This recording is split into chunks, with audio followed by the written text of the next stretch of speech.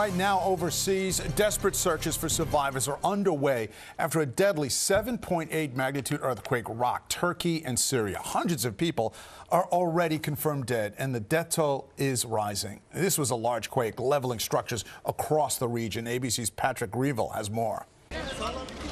This morning, enormous devastation in Turkey and Syria. A massive 7.8 magnitude earthquake striking overnight.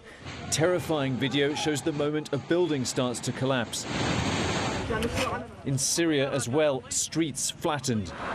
People desperately digging out survivors in a country already devastated by war. Many of those affected, refugees. The death toll in the thousands. Hundreds of buildings collapsed. The epicenter of the quake in the Turkish city of Kahramanmaraş, near the border with Syria, the most powerful earthquake to strike Turkey since 1939. But 9 hours later, as rescue workers searched for survivors, a second earthquake. This one 7.5 magnitude, 80 miles from the first. TV cameras capturing it as it brings down a building. Turkey's President Erdogan saying this is the worst disaster his country has faced since the 1939 earthquake, which killed 30,000. Rescue workers hampered by bad weather, those left homeless facing cold and in some places snow.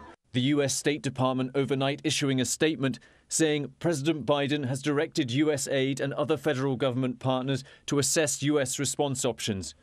Dozens of other countries offering aid as frantic efforts to save lives continue. This is one of the most powerful earthquakes to strike Turkey and Syria in a century, and Syria in particular is poorly equipped to deal with the aftermath. Patrick Revell, Channel 7 Eyewitness.